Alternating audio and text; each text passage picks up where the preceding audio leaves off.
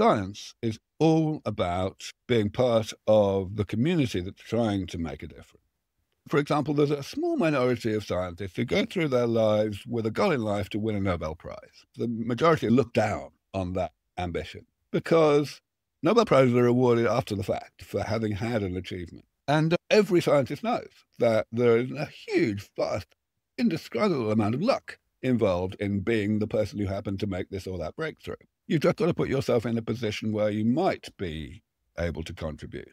And if you don't contribute, that means you didn't contribute, because all of the time that you were not succeeding in winning a Nobel Prize, you were communicating and conversing and giving and inspiring and giving ideas to the people who did. And that's part of the community, even if it's, shall we say, intangible. So that's the critical thing, to regard oneself as part of the team rather than to believe that one can do something on one's own.